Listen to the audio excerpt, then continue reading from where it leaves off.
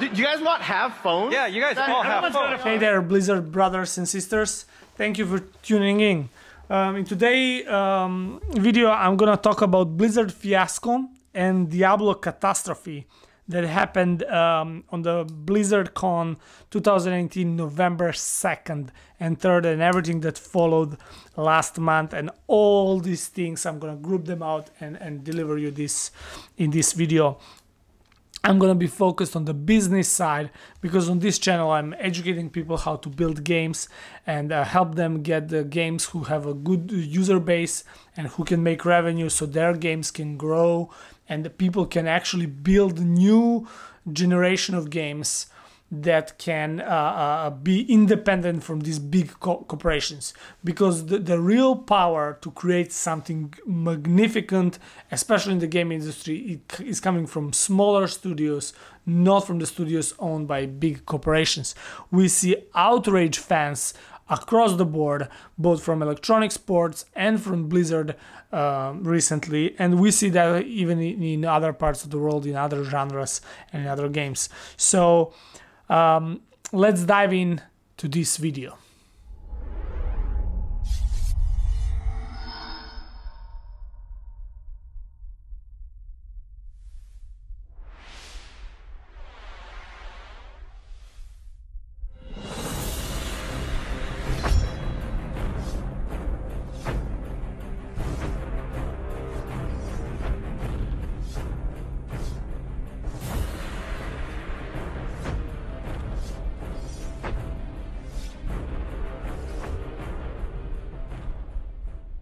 Yeah, like you saw on that video produced by Blizzard in 2010, that was some of the lineup that Blizzard had, and they added a few more games later, like Overwatch and Heroes of the Storm, and they have also Hearthstone, and yeah, a couple of more titles that got released. But let's get our back focus now on really what happened. I think you all know what happened, but I just want to go once again so people who are watching this for the first time, for my audience, they know. At the BlizzardCon 2018, at the biggest announcement, the Blizzard put a big PR inviting all the fans, especially Blizzard fans, for Diablo game, their very famous Diablo game, which is, I have to say, with so many fans across the titles, Diablo fans are really hardcore fans. You don't have other titles like Warcraft or like Starcraft. They're not that deep, the hardcore passion. Mostly because Diablo is very similar to D&D, and many people who enjoy playing D&D also enjoying playing Diablo. These two games are so similar in many ways, and these fans, Diablo fans, the core driver fans, are simply going nuts over what happened. And what happened is that Blizzard got them together. They're all playing PC games that are very hard, very intensive, and they require long hours. People who play Diablo, sometimes 10, 12 hours, going to different quests and farming and things like that. So they get them all together. They have big PR, big marketing, that something huge is coming.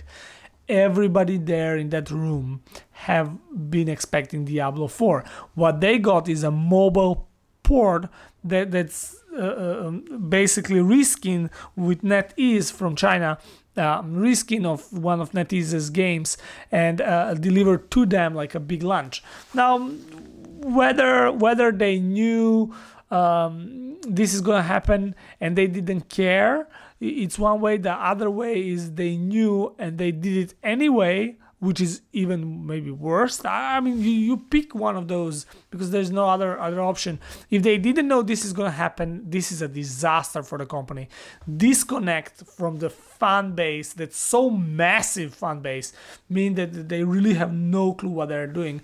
And the second one is, if they did and they knew this is gonna happen and they did it anyway, is just showing you how much they don't care actually about these players. and that's one of the problems. Yeah, so let's dive into the numbers. As you all guys know, the stock price of Activision Blizzard was around $83.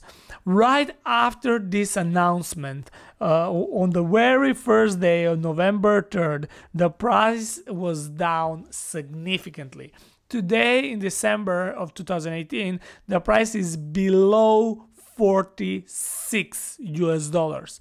This is almost half of the original price, almost.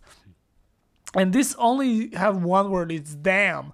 The company is going to die. This is first opinion about Blizzard, the company we all love and grow up playing their games. We would do anything to keep this company alive if the things were different. And I'm gonna just explain how they are not different and what's going on actually.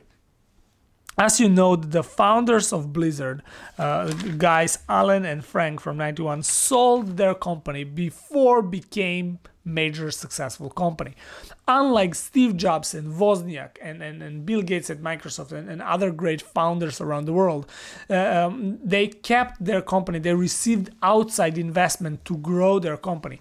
Blizzard sold their company early on, very early, and then kept working for owners. So they were a private company for a long time. Their original owner was Davidson and Associates from 94 to 98 when they sold the company to Vivendi Games. Vivendi Games held the company from 98 to 2008 and then sold to the guy Activision. Activision guy, which was basically Phantom Company at the time, was the guy named Bob Kotick,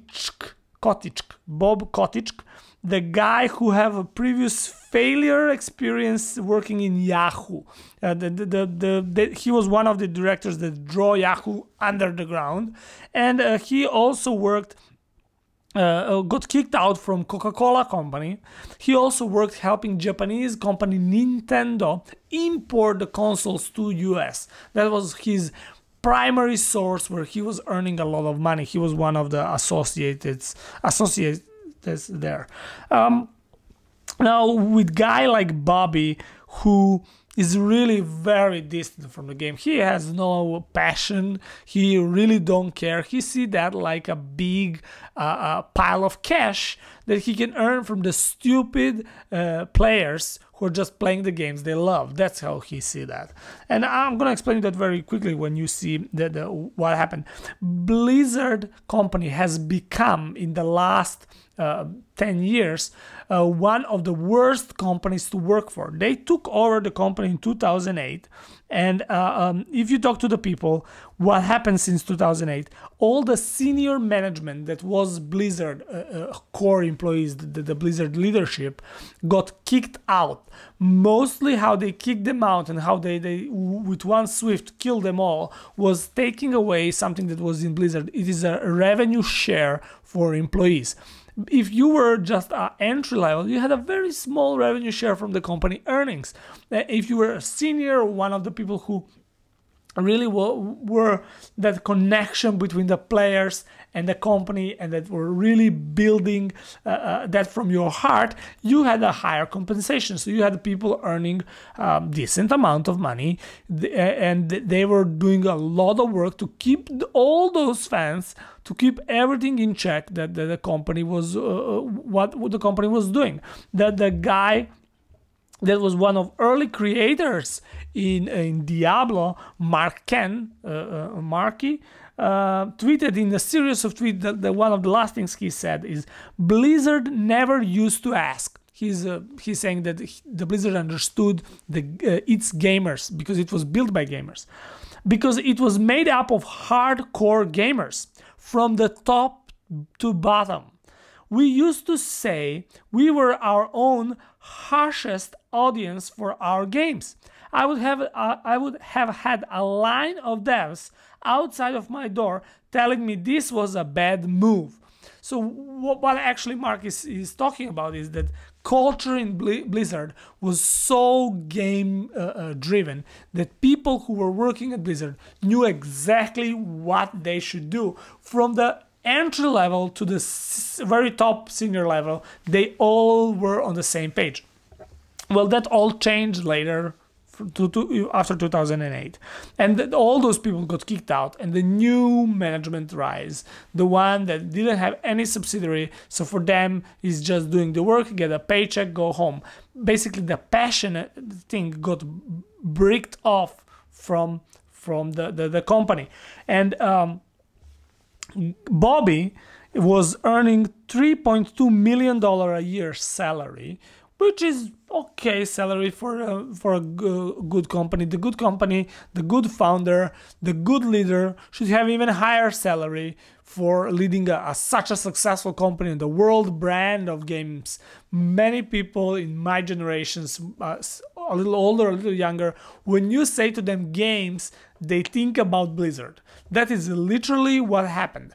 Same like the computer industry, those guys from early days of Apple. If you said to one of them a computer, they are thinking about Apple computer. In the games, this was the way it was. Now, what Bobby didn't, you don't know probably, is that Bobby is earning above 3.2 million, is earning $65 million a year from Activision Blizzard. So basically he's earning every year $68 million because he's one of the largest shareholders in that joint corporation there. Now, he's earning this per year, which makes him one of the highest paid CEOs in the world. 65 million is a lot of money. I'm going to tell you from the corporate perspective, that's a huge pile of money. You can basically take 1 year paycheck from your shareholding, and you can build another company right after there that can compete with your own company. That's a huge money. Most of the world big CEOs don't get this amount of money, but this guy did. The name is Bobby Kotichek. Now, despite all of this, the fans, the people who love Blizzard still keep working there. Do you know that the employees in Blizzard today, majority of them don't have enough money to have a decent living? So many of them reportedly don't have enough money for food, and many of them became homeless over the past 5-10 years in California. Many of them lost everything they had, and the company simply didn't give a damn for them. So that's the culture that emerged in Blizzard. Now let me give you another something interesting that also can verify what I'm talking about. Is here we have the Blizzard earnings since 1999. There are no earnings records before, because it was a privately held company, Davidson and Associates, till 98. There is no records. It was privately held, but since 1999 it was part of the Vivendi games, so we have all the records, and you can see how everything grew mostly organically. The company was making more and more money until the point of 2007, when you see that it's $1.5 billion, and you can see the next year it's almost $3 billion. So what does this tell you is that these corporates came and said, earnings to the top.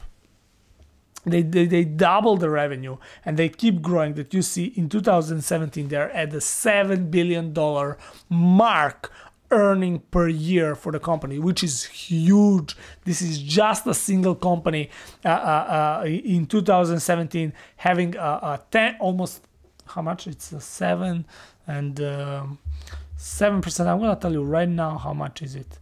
Just give me a moment. That's around 5-6% of the entire industry, and you know how big gaming industry is. 5-6% of the industry, that's massive. they have that they are earning. Now, it's not a problem. Nobody's talking about what actually was at the event. Nobody's blaming Blizzard for doing a mobile game. What they're blaming them is doing a PR and marketing to the core base of Diablo. That's the most diehard fans are there, like I mentioned, and telling them that their favorite game is going to be downgraded to the mobile to do. Now, in the previous videos where I'm talking about how it's important that young people, that somebody who's just starting to build a game, build a mobile game, I'm referring to the people who want to break in the industry and improve themselves, is they should start on the mobile. I'm teaching people, I'm helping people build companies and make more, get more users, get more revenue. But what I want to say is, in the episode where I said they should team up with companies that have IP, I didn't necessarily mean Blizzard. I didn't mean Blizzard should team up with NetEast and reskin the game and do this. This is outrageous. This is hurting everybody. Now, what I want to tell you is, this, what you see here now happening to Blizzard, and what you saw happening to the Electronic Arts with Command and Conquer, which is exactly the same. This is copy paste.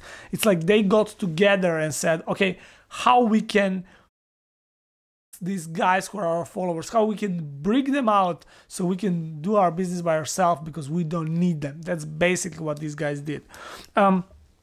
What you see here is fans from all over parts of the Blizzard coming together. Warcraft fans. Oh my god, how much they suffered. When World of Warcraft got released, they simply didn't want to provide any support to the people who didn't go to World of Warcraft. Now at the time, the Warcraft in itself got so many Dota players. Dota used to be a custom map that so many people loved to play. It got such a popularity because it was a new way to play existing games. It became so popular. Beside Tower Defense and Uther Party, that was also very popular, the Dota became extremely popular map on Warcraft, Frozen Throne, and Reign of Chaos, and so many people played this game. You have no idea. I think we had a community around 10 million people playing this game, and it was huge.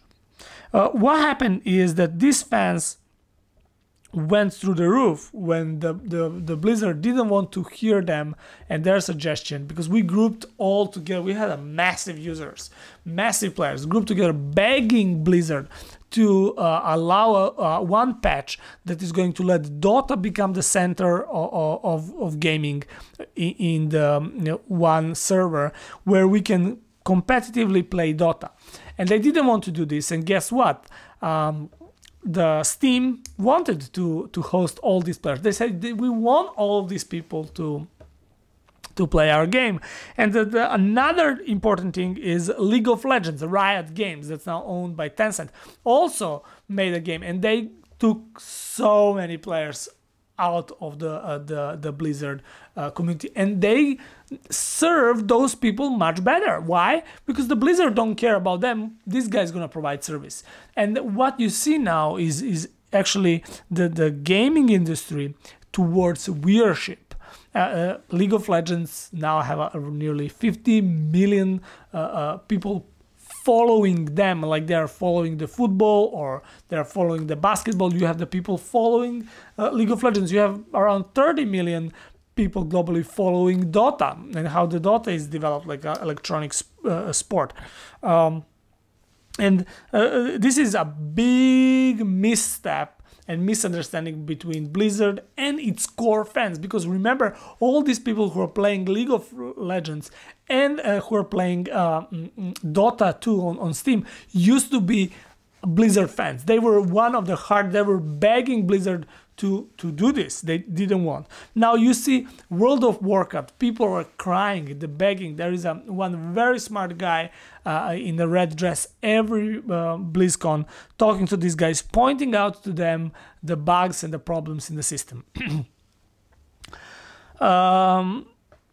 What is also important is, if you remember Starcraft. Starcraft used to be so popular, especially in Korea, South Korea. So popular. Every company, I was talking the other day with some Korean friends in the gaming industry, they tell me every company, no matter what industry, even McDonald's in Korea, used to have a yearly competition for the best Starcraft employee, and the winner would get everything they want. They get promoted inside the company because they play StarCraft so good. That's how crazy a love for the game in Korea was.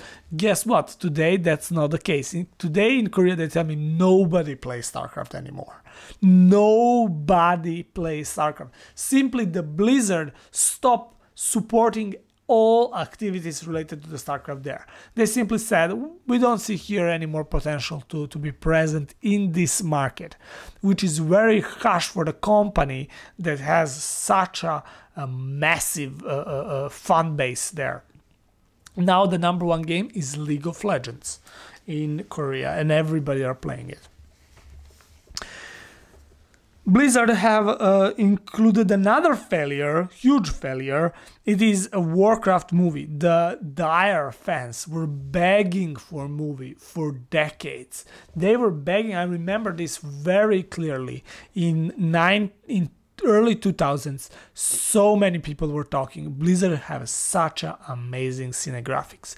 They should do a movie. They should do a movie. Everybody were talking, just do a movie. Nobody would.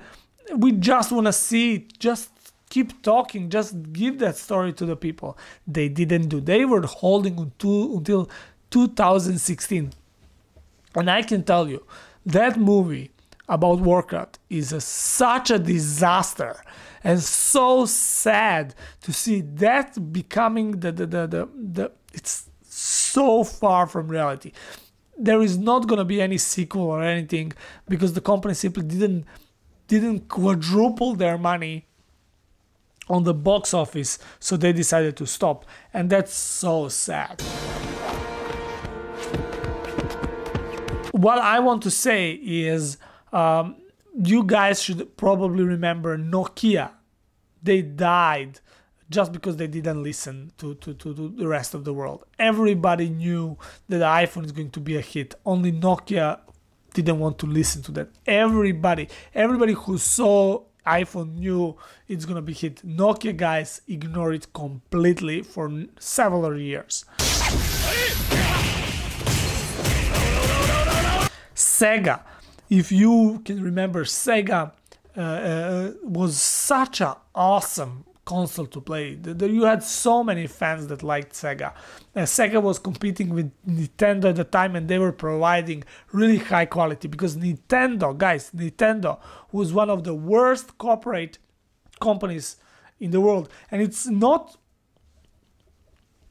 don't get me wrong, Bobby, the guy who is running Blizzard, he learned everything, all the bad things from Nintendo. Because Nintendo, if you didn't know, Nintendo had at the time, they had other developers making the games for Nintendo. Nintendo would tell them, you cannot sell more than 10,000 of your games. Why? Because Nintendo had the cartridges for their console. And so to have those cartridges integrated in Nintendo, you needed to have one Nintendo chip that is making your game possible to have the cartridge that hold your game. Nintendo would purposely give to every developer 1% compared to how much of their own game they would have. So, for example, if you were a developer of some very successful game, Nintendo would limit you to a certain amount of chips. And you had the companies, the game makers, who sell everything within a week.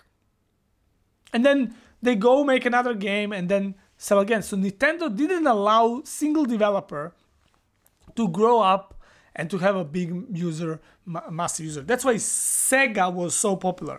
Now, the other thing I want to talk about, this is why that this guy Bobby don't care about your game that you love and the company you love. He don't care because in Nintendo he didn't have to care about the developers, and most of those US-based developers or Western Europe-based developers, that Japanese Nintendo owners simply didn't care. They didn't want to have anything for them. Today, when you have Nintendo Switch, nobody wants to develop games for them. Like, I was thinking a little bit, talking to a couple of guys, they say, history taught us one thing: we don't want to develop for them.